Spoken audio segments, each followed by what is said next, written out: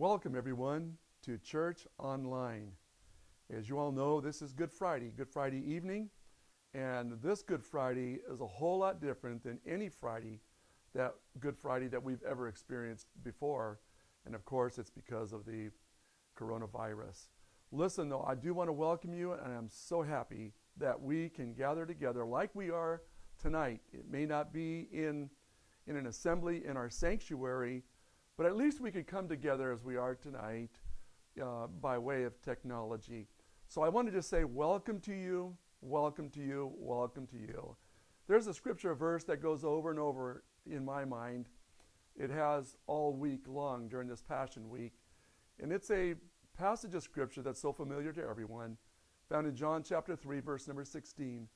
And it says this here, "For God so loved the world that he gave his only begotten Son, that whoever would believe in him would not perish, but would have everlasting life." Oh, what a passage of scripture that is. And then in, in John chapter 19, verse number 30, it was Jesus' last words when he said, "It is finished."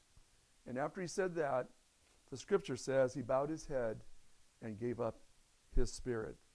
Well, we're going to have a blessed time tonight as we partake of communion together. Terry is going to be joining me in just a moment as we partake of the elements together. So if you would like right now, you may be around your table or in your living room, but I just want to encourage you to get your juice together, your bread or your crackers, whatever you'll be using, and we'll just enjoy a time. We're not together, but yet we are together. And we'll just have a blessed time in the Lord together as we partake of these elements in remembrance of what he has done for us. Let's just open our time with a word of prayer. Heavenly Father, we're so grateful this evening for your grace and for your mercy. Your mercies are new every morning, the scripture says. Great is your faithfulness to us. And Heavenly Father, as we look back and we remember what you have done for us, may we express from the depths of our hearts praise and worship to you, because you are the life giver. You've forgiven us of our sins, and you've made it possible for us to have the free gift of eternal life. And so we say thank you, Lord. Bless our time together this evening, and we'll be so grateful for it. In Jesus' wonderful name we pray, his matchless name. Amen and amen. Happy Good Friday, church family. It's so good to come into your homes through live streaming. I can't tell you how much Sharon and I miss you guys. A friendly handshake, a hug. We're looking forward to the day that we can come back together in God's house and give you that handshake and give you that hug. I have a few announcements today. The first announcement is regarding the Right Now Media app. I just want to tell you that I love it and I enjoy it so much, and I'm so glad that the church has been able to give this to us as a free gift.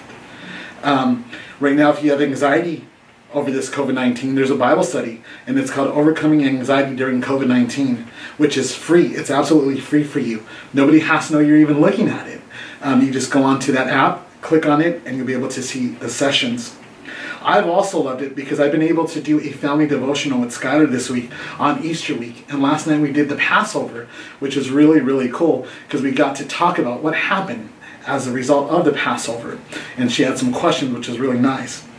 I'm also doing my own Bible study, which is the Easter Experience by Kyle Idleman. And it's really cool to sit at home on your couch and learn of the whole Easter experience, which is really, really nice. This is free for the whole church. So if you're a regular attendee and you don't have it, go ahead and go to ourleaderfirst.org and click on the Right Now Media logo, and it says register here. And if you do have it, I just want to say, take advantage of it.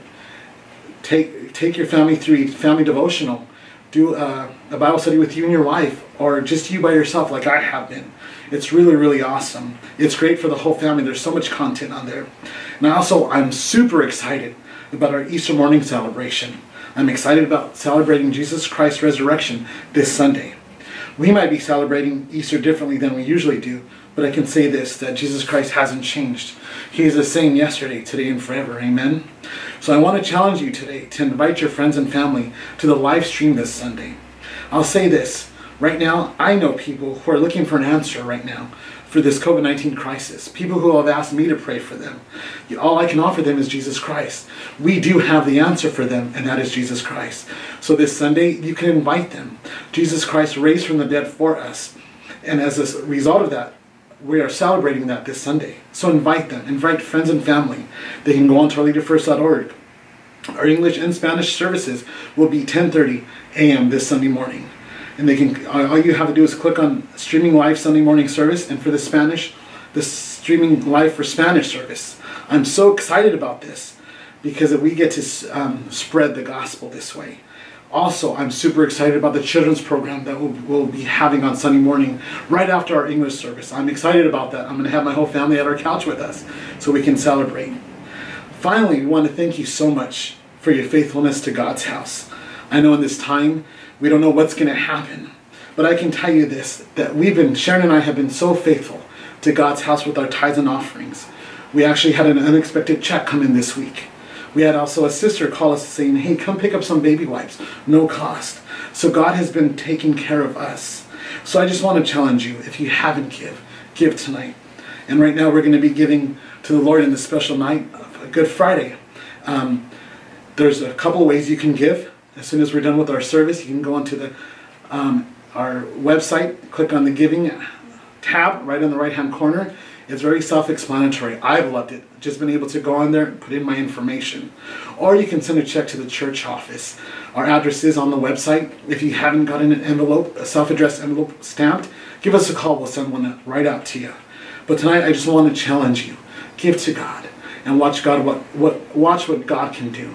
And the world's economy is not the same as God's economy. So let's pray.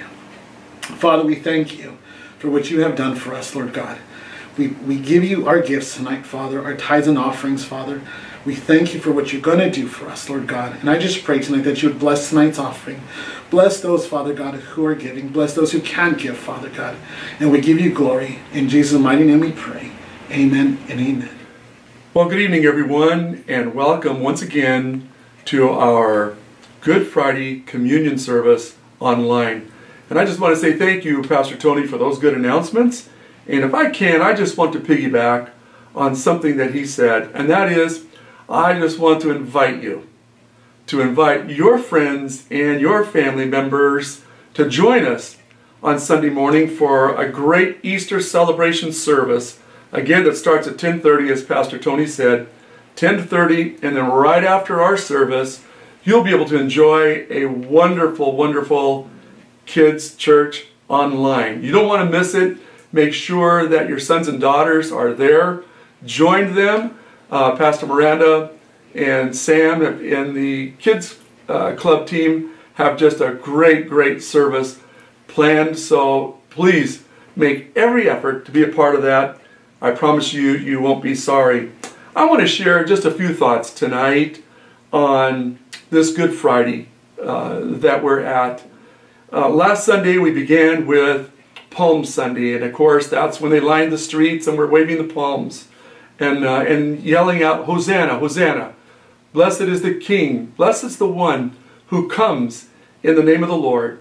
And then of course you know how the tables turned after that, and it triggered the Passion Week, Holy Week, and all the week, the days that followed that, Jesus went through some very, very difficult times that led us up to what we look at tonight, as Good Friday, and where we celebrate and we reflect upon what Christ has done for us.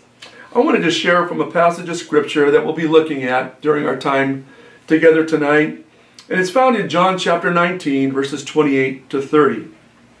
And this here is the death of Jesus. Jesus, the scene here is he's hanging on the cross.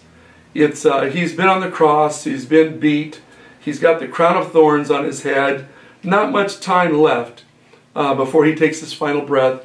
And this is where the passage of Scripture comes in. It says, later, after he'd been on the cross for some time, later, knowing that everything had now been finished, so that the Scripture would be fulfilled, And then Jesus said these words. He said, I am thirsty. And a jar of wine vinegar was there, so they soaked a sponge in it. And they put the sponge on a stalk of hyssop plant, and they lifted it up to Jesus' lips. And when he had received the drink, Jesus said this here, and these are three words that I want us to look at tonight.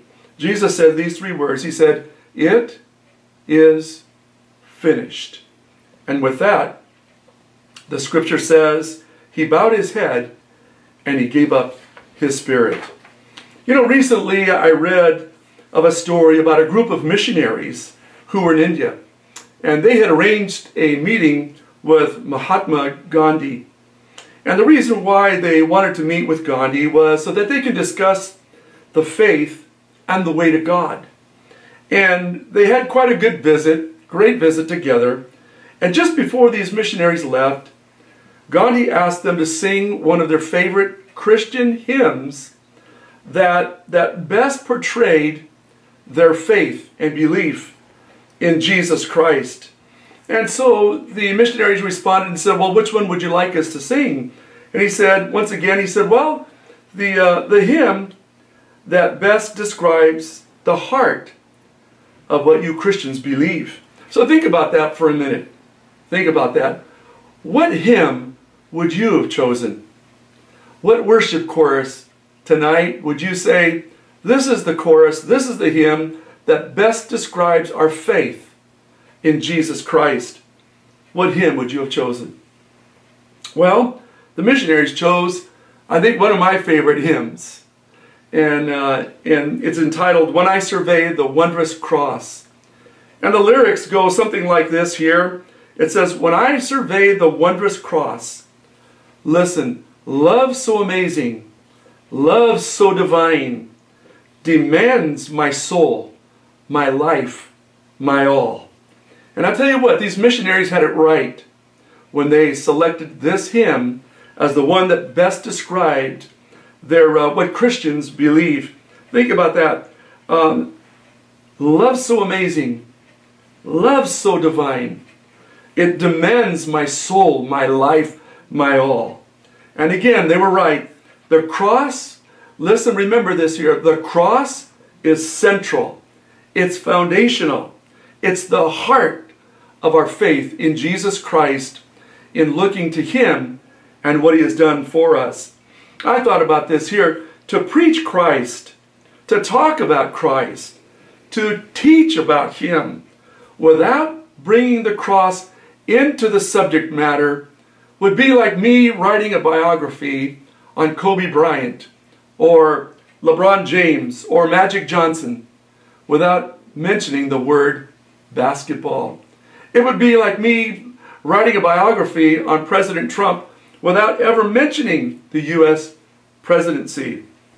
You see, the heart of Christianity, the heart of our faith is the cross of Jesus Christ. You take the cross away and you take the resurrection away, you don't have anything. The Apostle Paul said it's just vain. There's no reason for us to meet. There's no reason for us to gather for worship and praise. There's no reason for the church to be the church, because without the cross, we wouldn't be. On this Good Friday communion service, I want to focus on one of the phrases.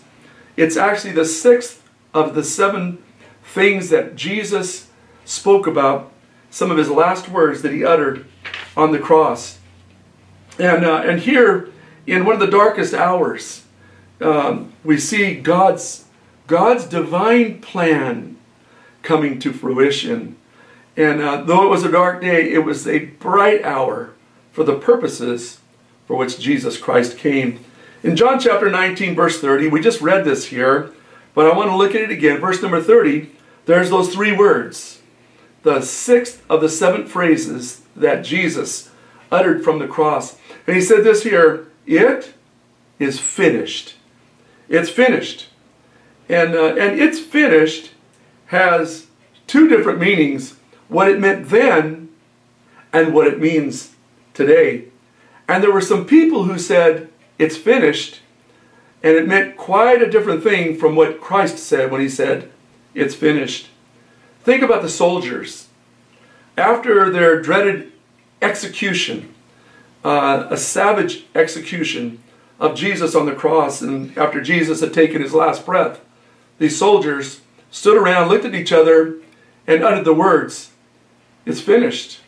He's gone." The crowd that lined the streets just days earlier with protests to him being the king or being called the king or the Messiah, they were yelling out, "Crucify him! Crucify him!" Those that were around that day when Jesus was crucified, I'm confident they looked at each other and said, "It's finished. It's over." Judas, when he realized the enormity of what he had done in his betrayal, you remember Judas, he recognized what he had done. And when it was all over, he said, "It's finished. There's no hope for me."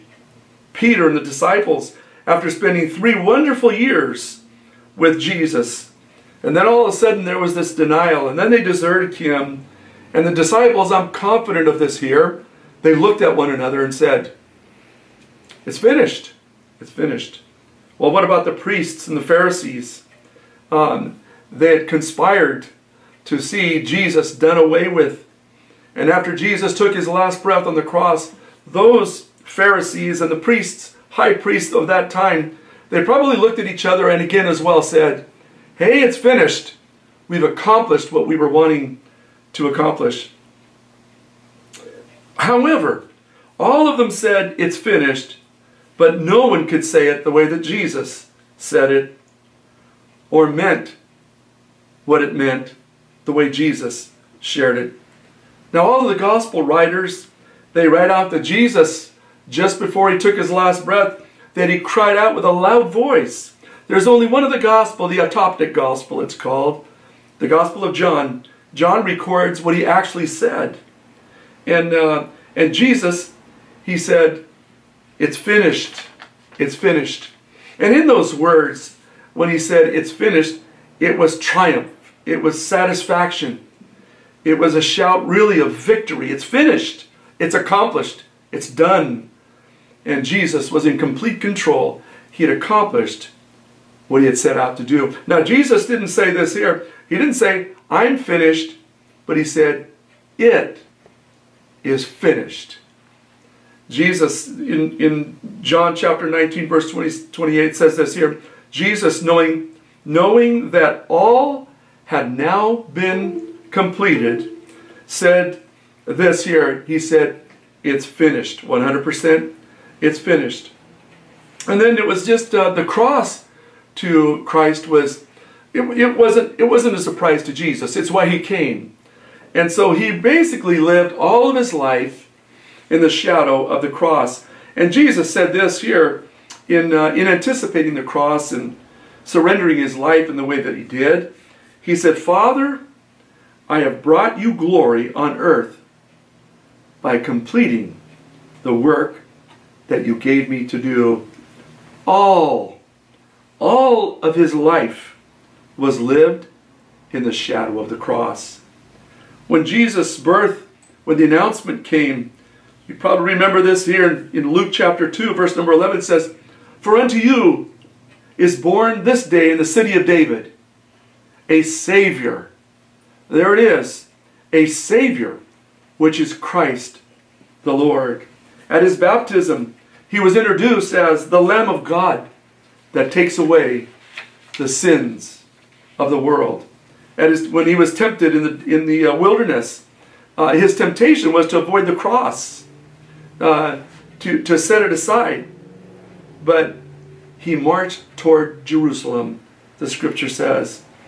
And so Jesus, the Good Shepherd, was knowingly laying down his life for his sheep. His blood was shed. His body was broken. The sacrifice was made as Jesus died, the righteous for the unrighteous, to bring us back to God.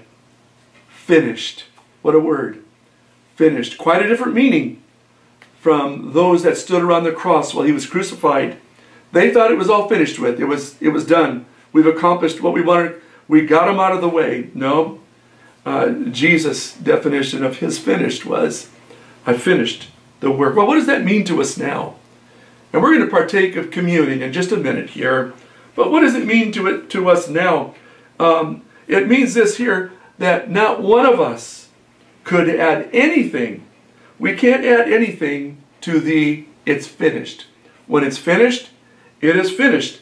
And the Bible says this here, by grace, by the grace of God, are we saved through faith, that not of ourselves, it's a gift of God. So in other words, you can't work for it.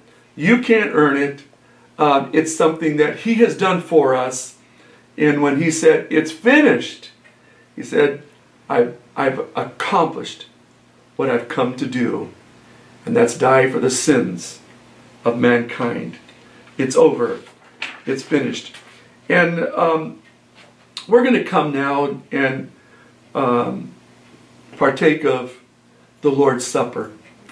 And I know I'd asked you earlier, and I sent a communication out to you to purchase some grape juice. If you didn't have any, if you didn't have it on hand, couldn't get to the grocery store, anything would do, even water in a cup, and crackers or bread, so that we can partake of communion together in remembering what Christ has done for us. And I'm going to ask my dear wife to come and join me at this time here.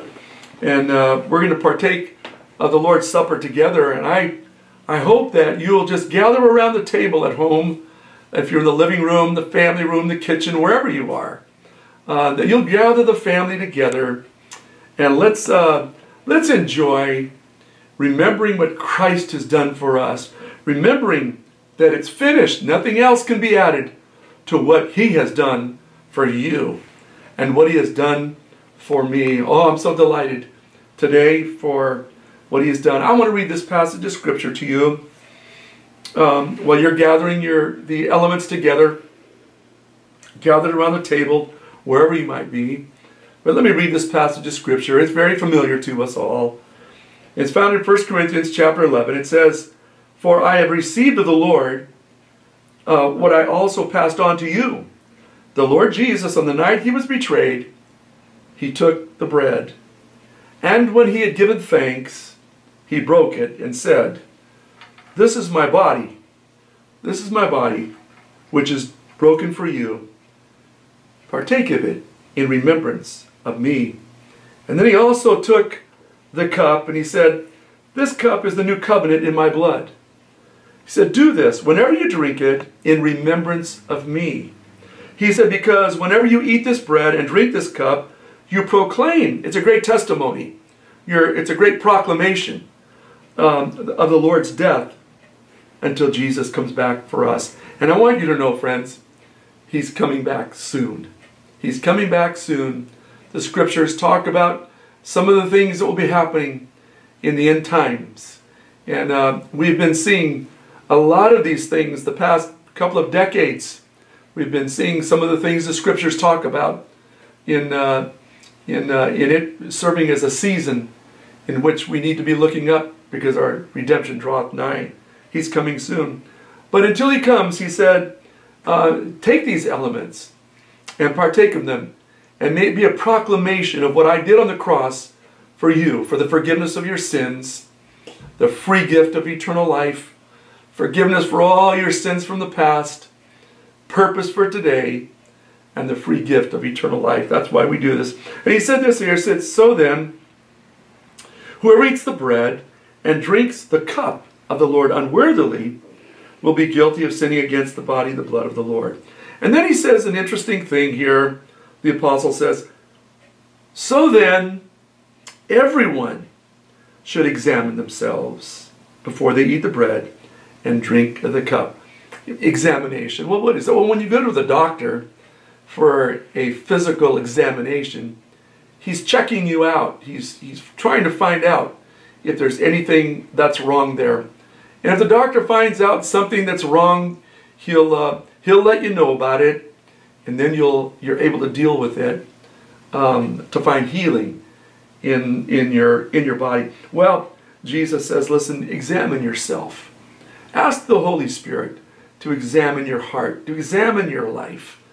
If there's anything there that shouldn't be there, just say, Lord, forgive me for my sin. Forgive me. In that moment, he does just that. I want you just at home, just to hold the bread up in your hand for a minute. And I want us just to pause for just a moment and reflect upon the bread. Think about the broken body of Jesus Christ. Think about the lashes that he endured on that during that Passion Week when he was beat on that day. The unjust things that were done to him. But think about the lashes that his body absorbed so that we might have what we have today, the forgiveness of sin. And so the bread represents the broken body of Jesus Christ. And I want to pray and just ask God's blessing on the bread just before we partake of it. Bow your heads with me if you would. Let's look to the Lord. Thank you, Lord, once again today for your mercies and for your grace. We just love you, Jesus, for all that you've done for us. Thank you. As we look back, you said as we do this, we do it in remembrance of you. And you also said, though, that it's a great proclamation of what's taken place in our hearts and our lives. And so today, on this evening, this Good Friday evening, we pause to say thank you, Lord. And I pray you bless this bread as we partake of it together in remembrance of you and what you've done for us.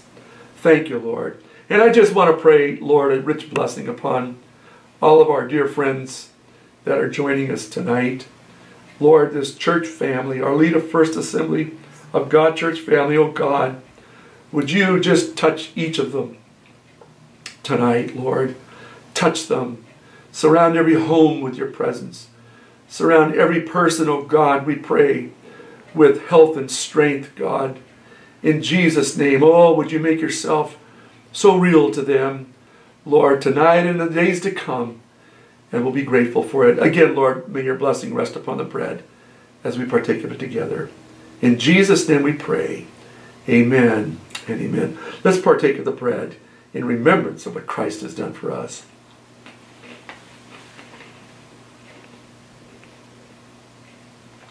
Amen. Amen. Thank you, Lord. Can you say that with me? Thank you, Lord. Can you? Let's just say it out. You're at home. There's nobody there. You've got to be embarrassed of. You're just with family. Can you say it? Thank you, Jesus. Thank you. Can you say that? Thank you, Lord. Thank you, Lord. Amen. And then the scripture says that in like manner, that we partake of this cup that represents the blood of Jesus Christ that was shed on Calvary for your sin and for my sin. So thankful for it. And I'm going to ask Terry to ask God's blessing upon the cup. And I wanted to ask her to do something else too. Because we have some in our church fellowship that are hurting tonight. They need a physical touch in their body. And one of the things that's in the atonement of Christ were the gifts the Lord gave to his church, the gifts of the Spirit. One of the gifts of the Spirit is the gift of healing. And so I'm going to ask Terry, as she asks God's blessing on the cup, it should also remember those that need a touch in their bodies tonight. So join us now. Let's pray. Lord, as we hold this cup in our hands today, we can't help but think of the intense suffering that you endured for us, for the great love that motivated that. And oh Lord, we are so grateful for all that it represents tonight. We thank you for salvation that comes through your blood, Lord. We thank you, Jesus, for healing that comes through your blood. Oh, Jesus, we just can't thank you enough for all that it represents.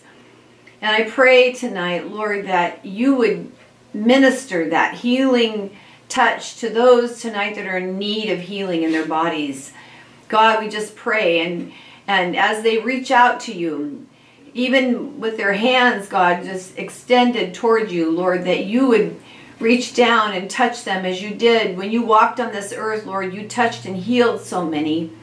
But God, you gave the ultimate sacrifice, your Son Jesus, that we might know you and live with you forever, and that we may experience healing and receive healing. And we pray, oh Lord, that your healing touch would be extended to those that are in need tonight. We pray in the name of Jesus, Lord, that those that need salvation, that may be tuning in right now, God, we pray that, Lord, as they just receive it, that you would just touch them and minister to them, we pray. In the precious, precious name of Jesus, we thank you, Jesus, for what this blood represents. In your name we pray. Amen. Amen. Amen. Thank you, Lord. You know, just before we partake of the cup, I asked you on Wednesday night if many of you would take some time on this Good Friday, on this day, Friday, to fast and pray on this day for our country, for our president, our vice president, for the coronavirus task force.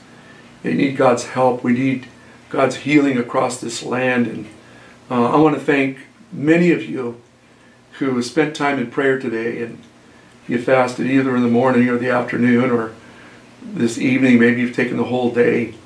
But let's just, would you just join just before we partake of the cup in praying for our land, for the leadership of our land as well.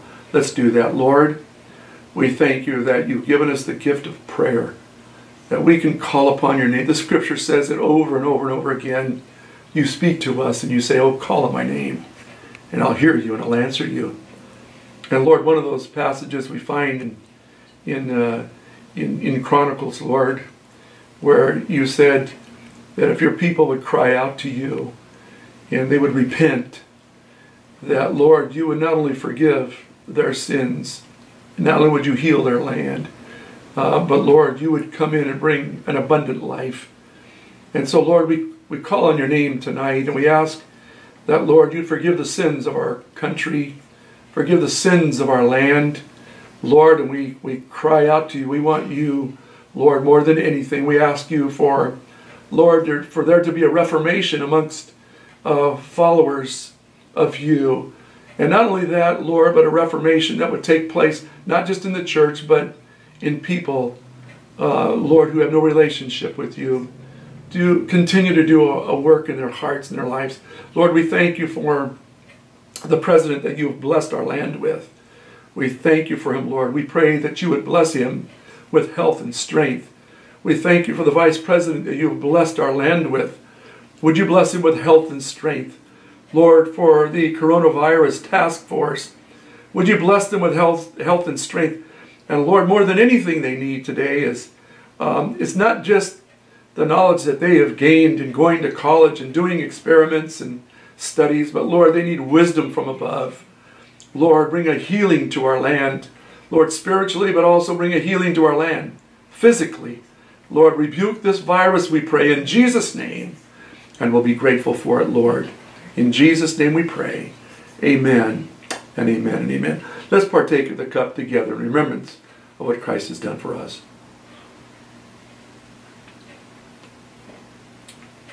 Amen. Amen.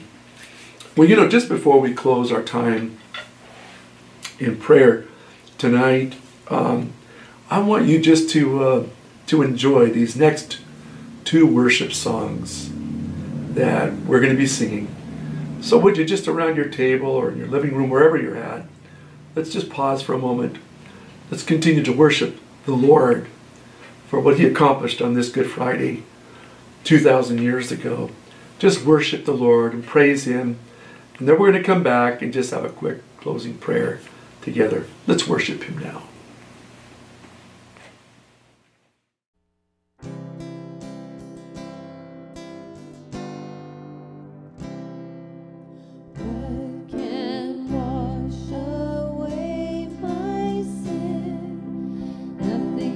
The blood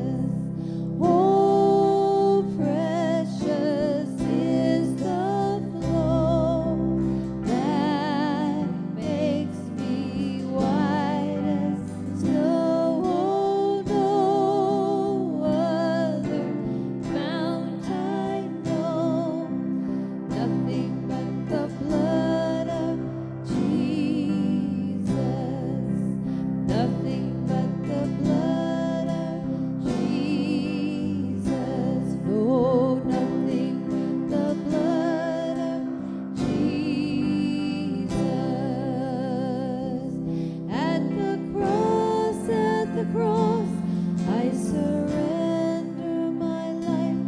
I'm in awe of you. I'm in awe of you. Where your love ran red and my sin washed white, I owe all to you. I owe all to you. At the cross, I surrender my life.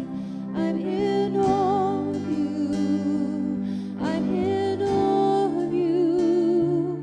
Where your love ran red and my sin washed white, I owe all to you. I owe all to you, Jesus.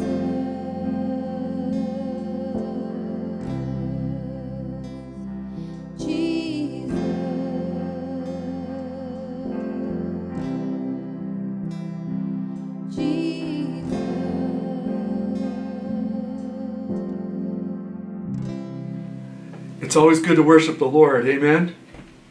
It's a great thing to do. Well, listen, thank you so much for joining together with us all around this Northeast San Fernando Valley, Los Angeles County. Thank you for making some time tonight to enjoy a time of communion and fellowship together. And so I look forward again to seeing you on Sunday. Make sure to let a friend know that we'll be starting at 10:30. And again, probably one of my favorite, no, let me take that back.